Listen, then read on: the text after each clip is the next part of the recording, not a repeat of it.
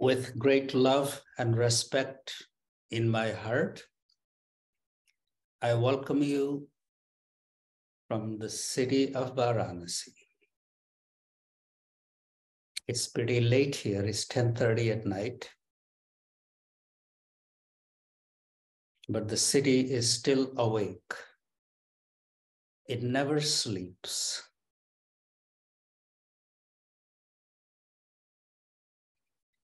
Before we begin, let's just take a moment to arrive. Wherever you are, just straighten your spine, open your shoulders, lighten your mind, and close your eyes.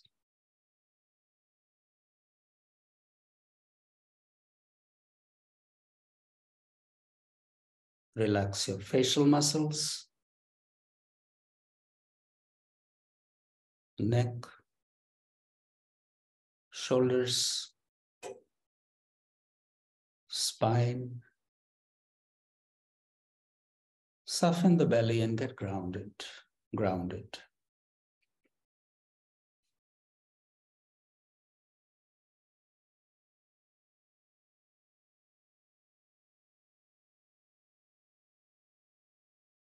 Bring your attention to your breath.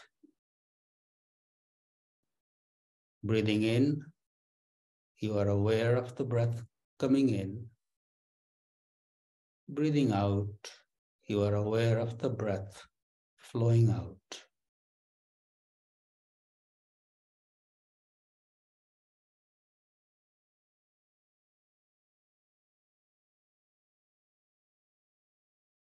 As you continue to breathe, you become aware of all the restlessness settling down.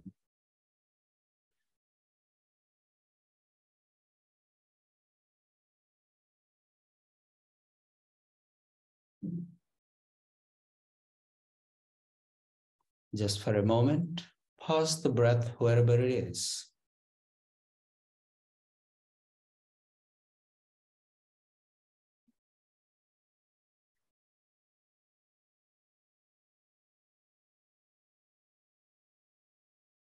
Gently release it.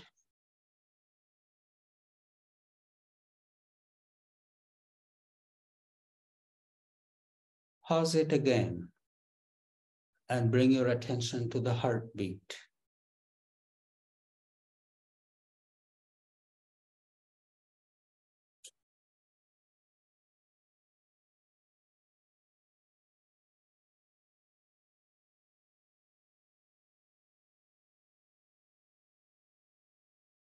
Release the breath again.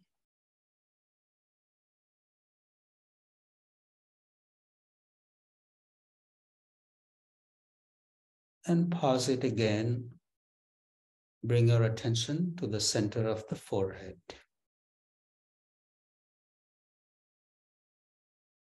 Thinking of your eyes being absolutely still. Your mind basking in the light of the third eye.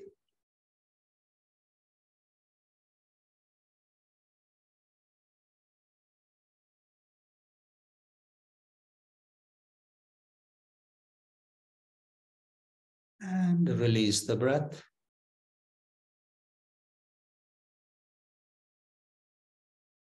Welcome a nice deep breath. And slowly open your eyes. Thank you for taking this time.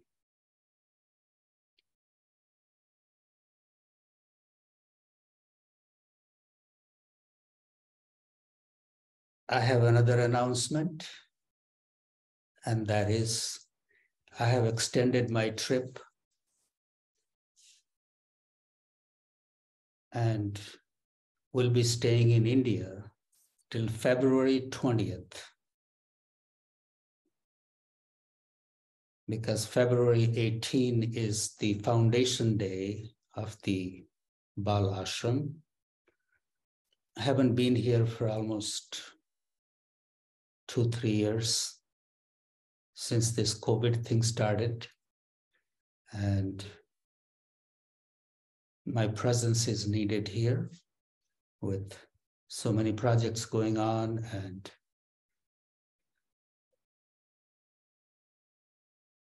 I'm not engaged in the projects, but I'm just sitting in the background and watching it all happen. Just my mere presence here is good enough. And I'm taking a little time for myself to visit the sacred spots, energy spots, holy shrines, and just to connect with another aspect of my own spiritual life. Speaking about visiting the energy spots, yesterday we went to Vindhyachal Hills, Vindhya Mountains. Vindhyachal is an hour and a half away from the city of Varanasi. Vindhya mountain range is one of the most ancient mountain ranges in India. And as the story goes, at one time, Vindhya mountain decided to grow, and it kept growing and growing and growing. It went on growing. It had grown so high that all the gods feared that it's going to hinder the sunlight from coming to the earth. They didn't know how to stop Vindhya from growing. Finally, they went to the guru of Vindhya mountains. Everyone has a guru. Everyone has a soul. So did Vindhya mountain. The guru came near the mountain that had grown so high, so tall.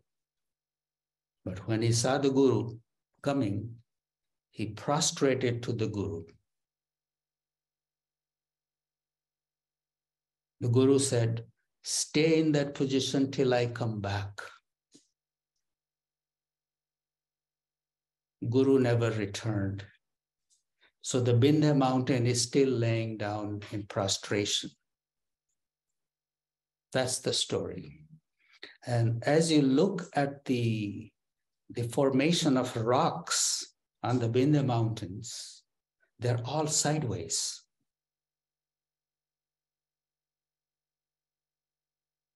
And yesterday when I was there, I had read about this, heard about this, but I was very mindful of observing, are those rocks really sideways? And they are. And the spot that I went to yesterday was the spot where Sarkar Baba had spent many years in sadhana. He did his austere practices in that particular area. If you have read the book Oasis of Stillness, there is a chapter in there. And in there, it talks about once Baba was summoned by another sadhu, and he followed the sadhu through a little opening in the hillside. And as he crawled around 50 feet, there was enough space for him standing, and many other sadhus were doing their austerities, chanting Sanskrit mantras, doing fire ceremonies. And Baba was totally amazed to see this sight. as he described, he stood there for some time and he met that guide again, and he took him to another spot where a river was flowing under the mountain.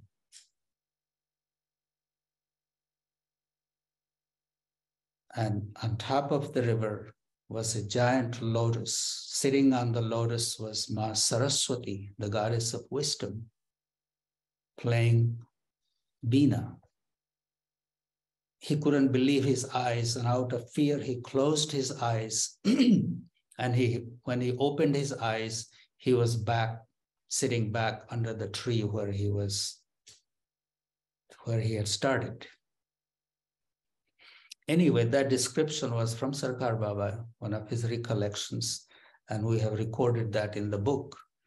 And when I was visiting that spot yesterday, that hillside is a mysterious place.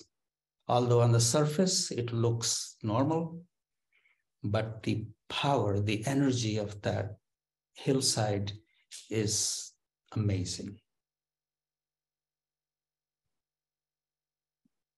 Again, on the surface, it's normal, just like any other hillside. But if you are looking for the mystery and you are settled in your heart to look for it, you feel it.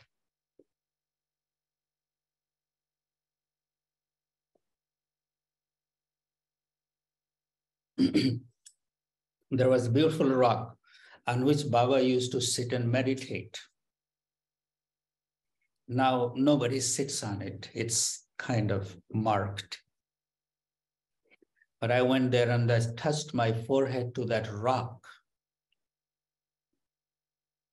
And I could feel the tingling just coming through my whole body. Again, for many, it may not be the same experience. For me, it was that powerful experience, knowingly that my guru sat on that rock and meditated for hours. And he continued to do that for many years in a row. So when we hold that kind of thought in our heart and mind, we open ourselves to the mystery. Two people can see the same thing, but experience totally different things, depending on what we are holding in our heart and mind.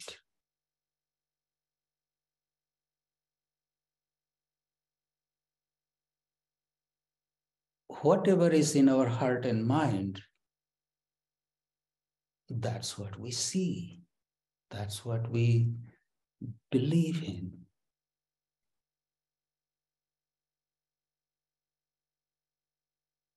This was a very real live experience for me. That's why I'm sharing it with you. I didn't create it, but I just opened myself to the experience. Sitting in that spot where Baba used to walk around, and he held many Navaratris. Just sitting there, that Baba walked on these rocks.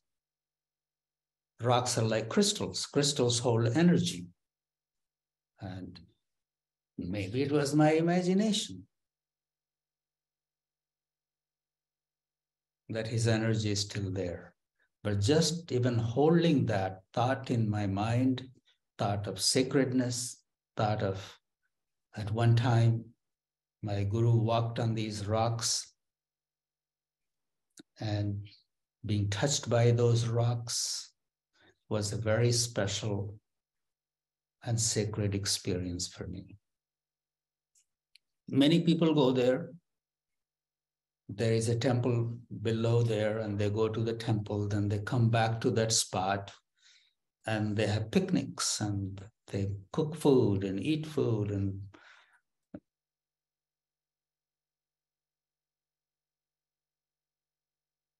they have one experience. But somebody goes there with this kind of sacredness, they have another experience.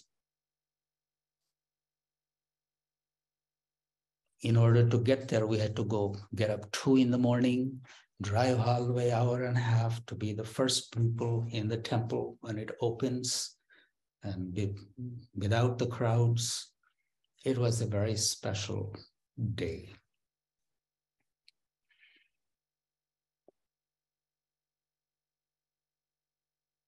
We make anything special through our efforts.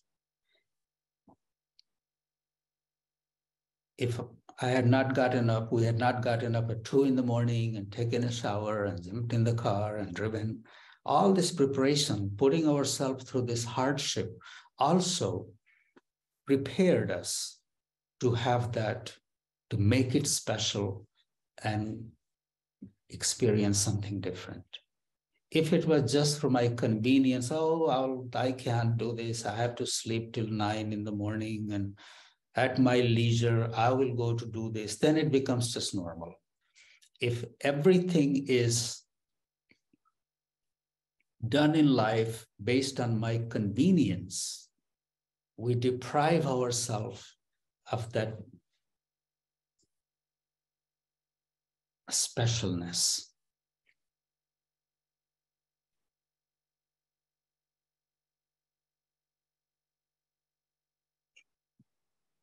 So making little effort, going through little hardship is very important in spiritual life. I'm speaking to you because I'm very familiar with the thought process. We have created a pattern, and we do not want to break that pattern for the fear of losing our convenience and our comfort zone. So staying in our comfort zone, we try to do our spiritual practice or try to gain some experience. It becomes very difficult. In order to have some deeper experience, we have to come out of our comfort zone and not look at that as a torture or a punishment or total inconvenience. The excitement is there to go and visit something or experience something that overrides our need to be in our comfort zone.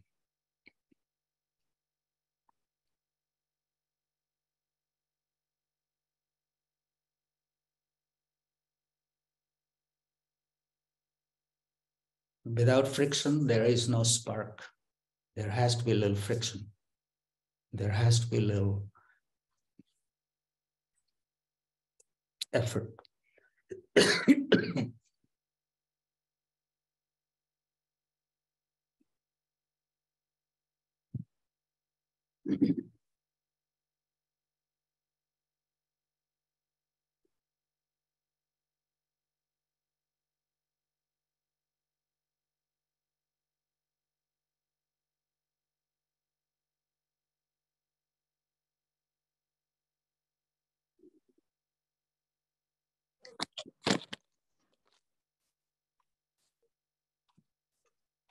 Sometimes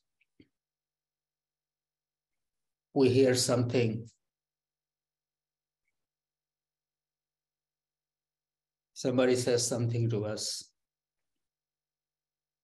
we hear it, then we make up our mind.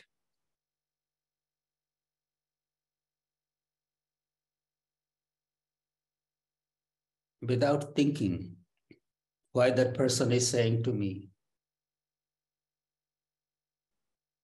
Why did they hear? Why did they see whatever they saw?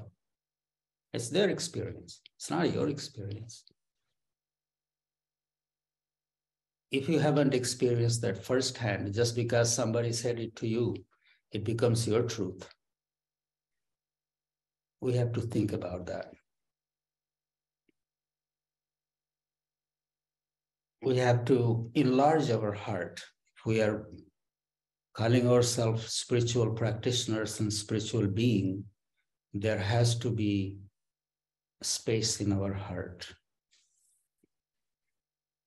I'm telling you this because I was reading I'm having Oasis of Stillness being translated into Hindi. And there was a story of the shoe thief. Some of you may have read that book, The Story of Shoe Thief. In early days when Baba was a young man and people would gather around him, one day somebody's shoe was stolen. Second day, 2 pairs of shoes were stolen. Third day, 3 or 4 pairs of shoes were stolen. The word got around that somebody is stealing shoes.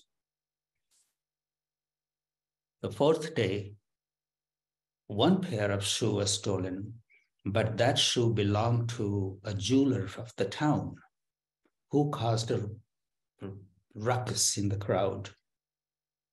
Oh, my shoes were so expensive, and who stole it? One guy, one disciple of Baba had kept his eyes open and he knew who had taken those shoes. He caught him, brought him to Baba. Baba asked the shoe thief, "Why do you steal shoes?" He said, "Baba, I don't know what else to do and I have to raise my family and this is the only thing I do." So Baba said, "Can you do something other thing?" He said, "I just don't know what to do." Baba said, "How about selling some tea or peanuts or something on the street? You could make a little money." He said, "But I have no money." So Baba called the businessman whose shoes were stolen. He said, "Tell me, you are a jeweler. People give you gold and silver, and sometimes you take a little bit from them before you make their jewelry." He said, "Yeah, Baba, once in a while." Baba said, "That's not stealing. And somebody has just stolen your shoe and you are causing such a ruckus. Can you give him 50 rupees to the shoe thief?" That guy was very upset that here he has stolen my shoes and now Baba wants me to give him 50 rupees. Anyway, he did give him 50 rupees. With that money, the shoe thief went and bought some peanuts and roasted them and started selling them. And a couple of weeks later, he had given up being a shoe thief and his business life had started. Our heart should have compassion. Just because something we see and we hear and we make up our mind, and now that is my truth and I want to fix it. We can fix it with a compassion in our heart, not with judgment. Otherwise, how are we different than anybody else? Anybody can judge a person who has a little weakness or mindlessness. Sometimes people say when they're mindless something, and then we take it to be their truth. Now we have to fight for it. So these kind of things are also part of our spiritual life. What is my experience? And whatever I'm hearing, that's the absolute truth.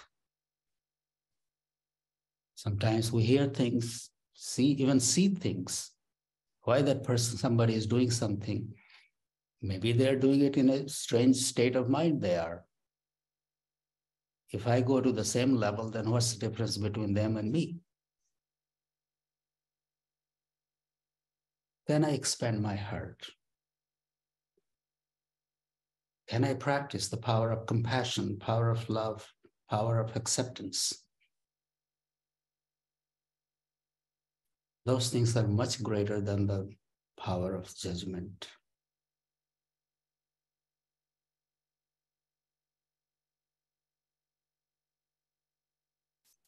Spirituality is not only sitting on the cushion and meditating with our beads.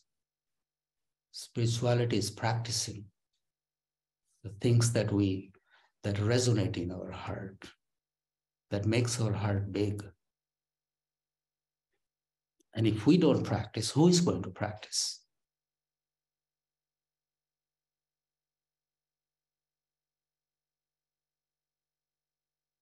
This is our dharma, being a spiritual person. If I call myself a spiritual practitioner, we have to pay attention to what we say to who and what kind of impact it's going to have on the other person. And if it comes to us, then we also have to think what I'm hearing, what I'm listening. Sometimes people say things that they don't mean. They don't mean that way. It comes out towards someone because of their behavior.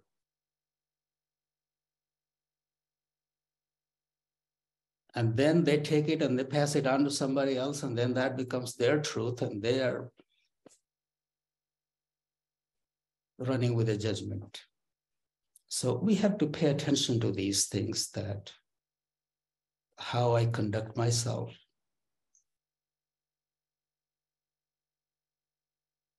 Am I living in fear?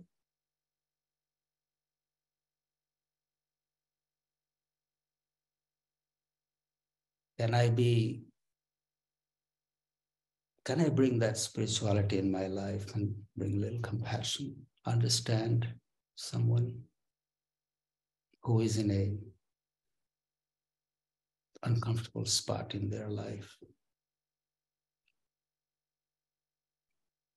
The story of shoe thief. Baba has told us so many little stories like this. We can bring in our life to look at ourselves. Anyway, it's 10:30 at night here, 11 o'clock, and usually it's past my bedtime, so that's why we turned it an hour earlier. And it's a long day here. All day long, I have a stream of people coming, visiting, and this and that. So it's good to see you.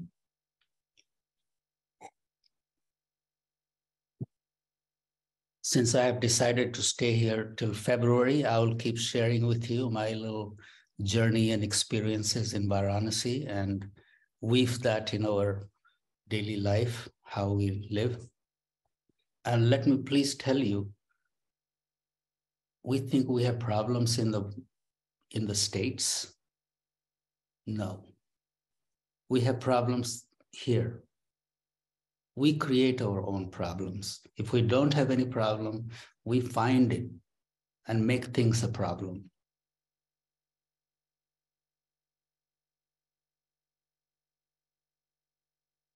Always stay in the remembrance of all the blessings in our life, all the things we have in the West. Driving down here to the ashram the other day, where we serve a meal every Saturday to these families, they're living in a round sewer pipe. Just because it's a 6-foot long round thing and family of 4 or 5 are in there covered by a tarp. They have no food, or they have whatever they have. But they're so happy to receive the little porridge, little khichdi, cooked rice and dal, and the spark in those eyes, the happiness in those eyes is contagious.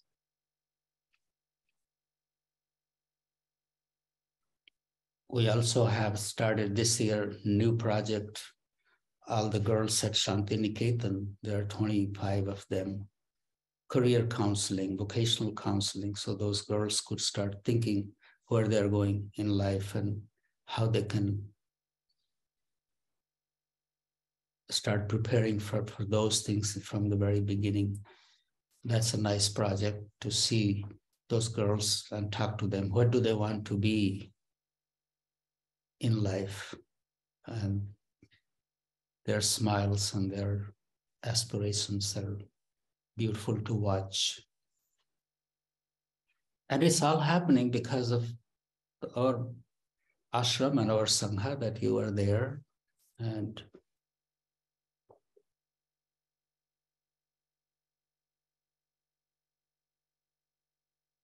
all the boys here, we're talking to them also, their aspiration. It's very different now from early days when they used to be 5, 6 years old. Now they're 15, 16, 19, 18. And one kid, Bharat, he just won a gold medal in karate. And he was so proud. He came to us when he was 3 years old. Now he's 19. And clutching his gold medallion, he came in and gave it to me. And it was just so sweet to watch that. So things like that are very moving. We are making a difference in the lives of those who had no place to go at one time.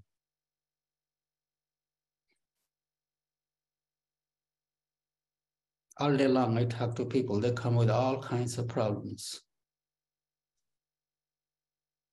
And those problems have sometimes very simple solutions. They just need to hear from somebody they respect.